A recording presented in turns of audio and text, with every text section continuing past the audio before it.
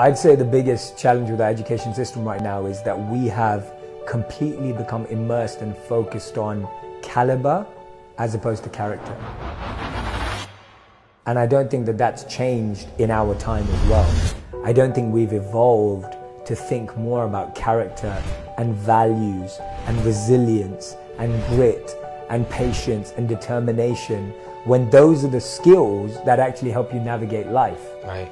When you have someone that you love passes away, maths, English and science don't help. When you are going through a troubling situation in your own life, history is not going to come to your rescue. When you're moving country trying to start a business, the economics you learn at school doesn't even help or apply. And so I find that actually the real challenges in life are not being trained with us. And hence we see that people who go through the education system, regardless of them becoming millionaires, billionaires, successful people, celebrities, famous, whatever it may be, that doesn't mean they know how to navigate life. And for me, the core of education has to be about navigating life, which starts with navigating your mind. Like, that's where it begins.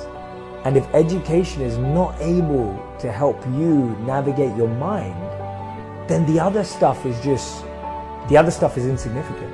Whether you know how to add or write a sentence or know which element comes from where, like, those things don't dictate your experience of life.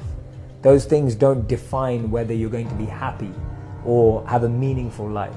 So the challenge is, we think that we're being built for a job, or we're being built to be in a box. Right. We're being built so that we fit into society. And I find it funny, right? It's like when you're a kid, you're told to fit in. Like, what, you probably remember this. Stay in line, like fit in. Yeah. Everyone has to wear a uniform. Everyone dresses the same. Everyone has to do this. And then when you grow older, what are we all trying to do? We're all trying to stand out. It's weird. It's like your whole life you were told to fit in, and then as soon as you grow older, you need to stand out. Like, do you know your own voice? You need to stand out. Because we realize that we're all different. So for me, what the education system is doing wrong, and I appreciate why it's getting it wrong, is that it wants to do a one-size-fits-all model. Yeah. And it wants to standardize education. And the biggest challenge with that is not only that people are different in skill set, but people are different in mindset. And so for me, the more education can focus on helping people navigate their mind, that as a priority, built with the foundation of subject, skills, talent, etc., will just lead to a much more happy society and environment.